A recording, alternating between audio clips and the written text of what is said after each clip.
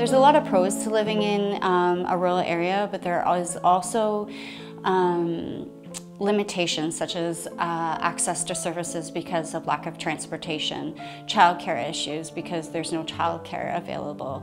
There's also the everybody knows everybody situation within a rural small town, and that prevents people from accessing the necessary supports because they may not feel that it's confidential. My role at Rural Response is to try and increase awareness within the community that there's confidential services and support for those living in rural Dufferin County, specifically focused on those who have experienced interpersonal violence, abuse, trauma, and that there's free confidential services if they need be.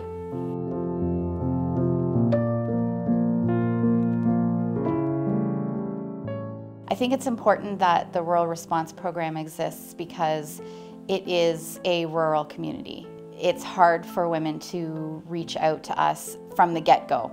So because it's a small community, it's harder for them to take that risk and reach out.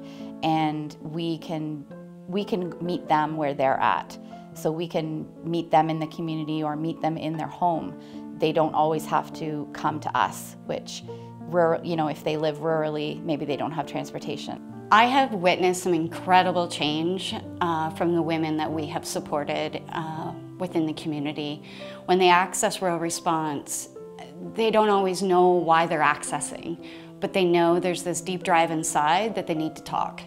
I've seen confidence grow in women. I've seen boundaries develop. I've seen them recognize that they deserve to receive a safe, living, joyful life. And they make the necessary changes as they see fit, but they actually are able to determine that for themselves without guilt or shame.